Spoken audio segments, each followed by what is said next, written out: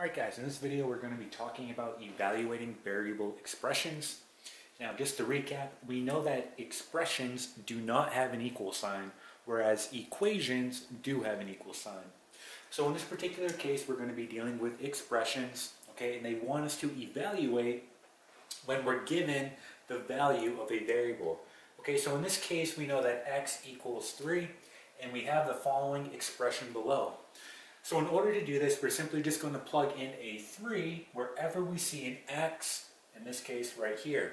So we're going to go ahead and rewrite this, and we're going to have the following. We're going to have 2, and then again, wherever we see an x, we're plugging in a 3. So we have 3 minus 5 plus 2, right, times 2. Okay, at this point, you just want to go ahead and follow your order of operations, right? So PEMDAS. So we're going to go ahead and use parentheses first here, right? So I'm going to work my parentheses here. So I have 3 minus 5. That's going to give me a negative 2. So just rewriting, I have 2 times a negative 2 plus 2 times 2, right? So now I can just simply work left to right because I have multiplication here and here, right? So 2 times a negative 2 is going to give me negative 4, right? Plus 2 times 2, which is going to give you 4, right? So a negative 4 and a positive 4, that's simply going to give you 0. All right, so 0 is going to be our final value here. Okay, so let's try another example. Okay, so here is our next example. So again, wherever we see an x in this expression, we're going to go ahead and plug in a 3. So let's go ahead and do that. So we're going to have 2 minus 3, so it'll all be over 4, plus 5 times 2, right? So just going ahead and working what we have inside the parentheses, we have 2 minus 3. Well, that's going to give us negative 1. So we simply have here now negative 1 over 4 plus 5 times 2, which is going to give you 10. All right, so we want to go ahead and combine these two terms here. So we have a fraction. So an easy way to do this, let's simply rewrite this. We have negative 1 over 4, right, plus 10, which we know is really over 1.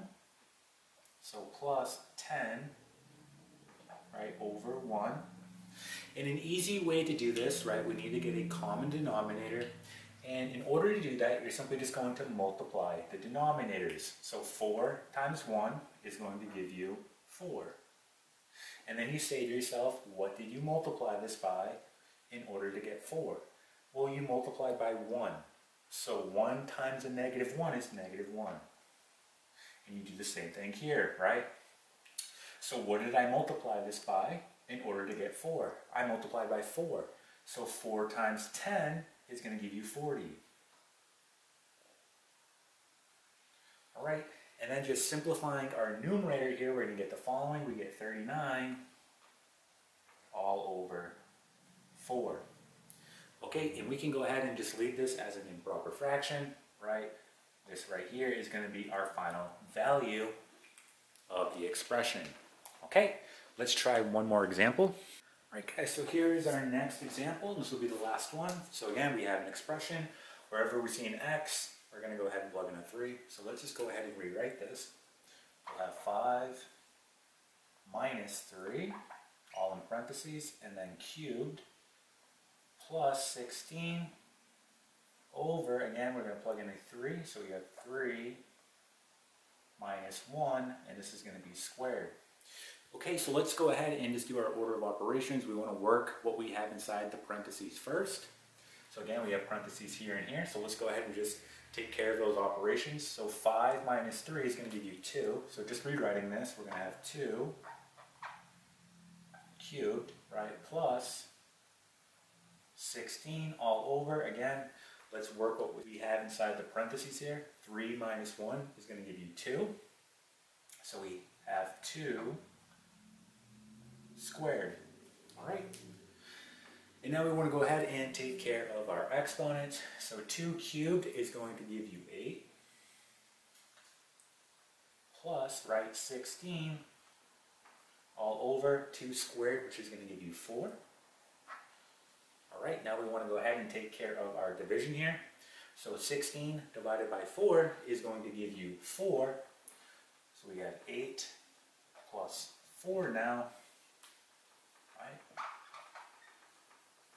So the value of this expression is going to be 12. All right, and that is evaluating variable expressions.